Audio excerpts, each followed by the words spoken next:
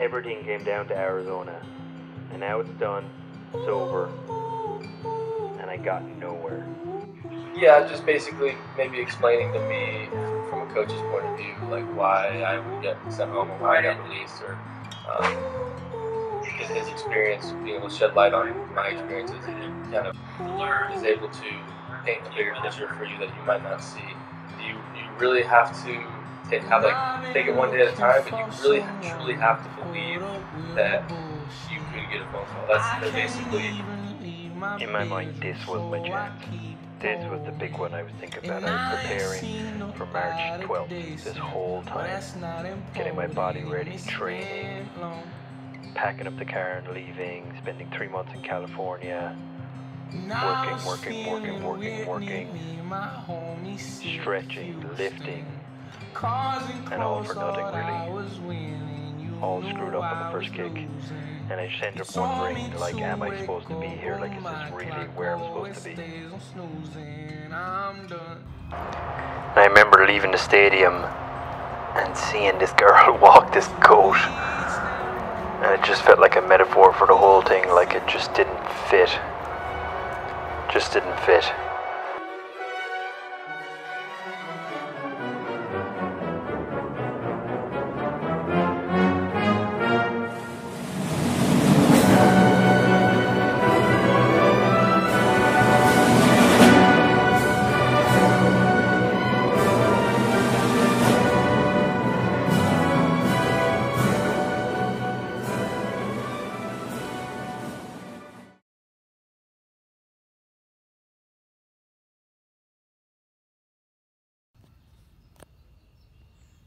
This is the end of the drive.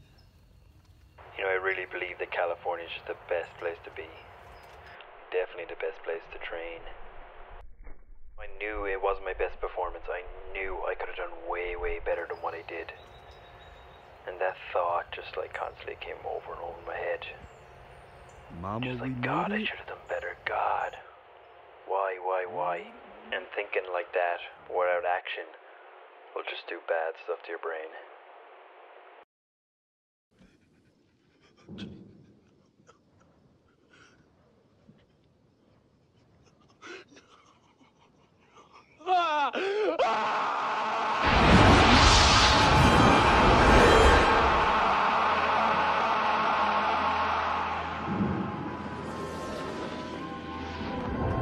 My son.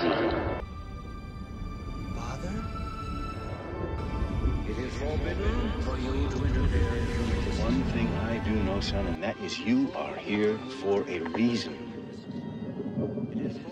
All those things I can do, all those powers.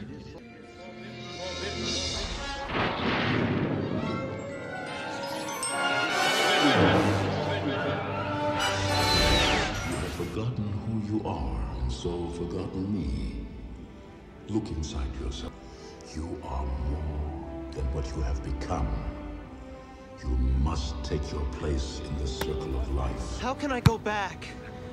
I'm not who I used to be.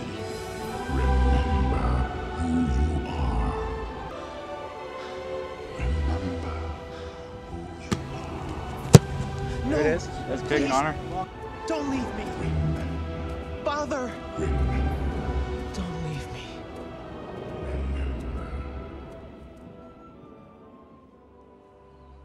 Can you tell me about Connor's drive and motivation in sports and life? Yeah, I think the best story is probably when I think Conor was maybe about 6 or 7, so I must have been 10 or 11. And we went to a hardware store with my mum, and they're awfully boring when you're that age. So we were pretty bored, so we were just messing with each other. And he went to punch me, and I grabbed his hand. Then he went to punch me with the other hand, and I grabbed his other hand. And I kind of twisted them and pulled them towards me. And I kneed him and caught him right in the family jewel.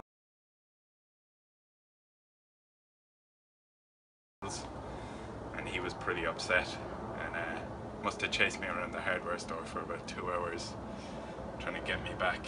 So I think that's probably the best example of his drive and his motivation. he just never gives up, even when the odds are stacked against him, as they were in that hardware store all those years ago.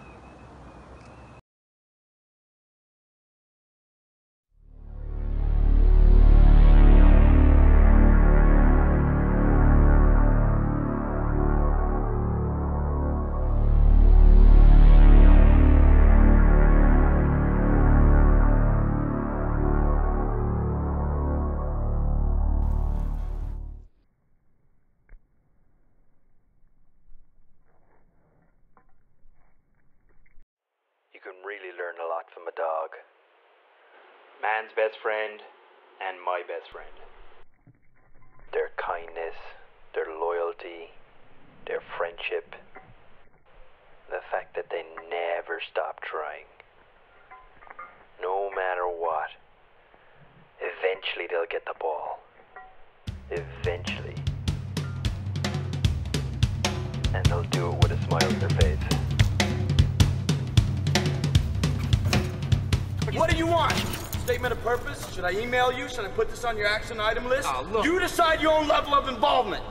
I will. I want to know certain things first. I want to know what you're thinking. You need to forget about what you know. That's your problem. Forget about what you think you know about life, about friendship, and especially about you and me.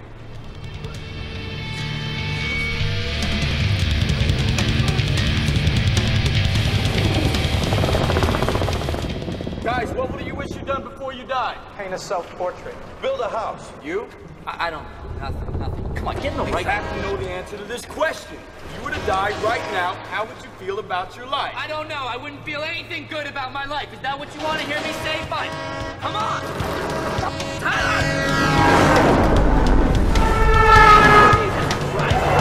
God damn it! Okay. Yes! Okay. Okay, we just quit screwing around. Take the wheel. Look at you. Take the wheel. Look at you! Hitting bottom isn't a weekend retreat. It's not a goddamn seminar.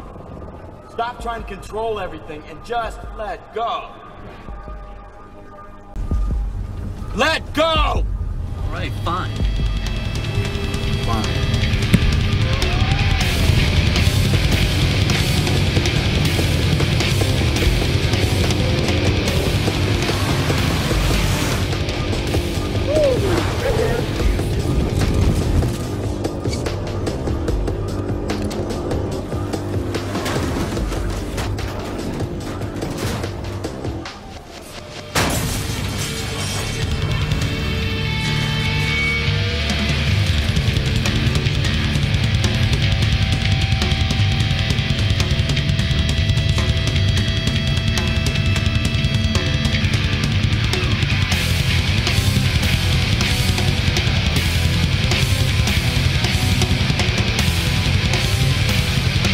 What is he doing?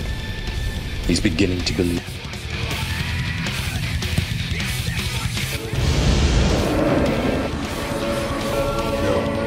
How? He's the one.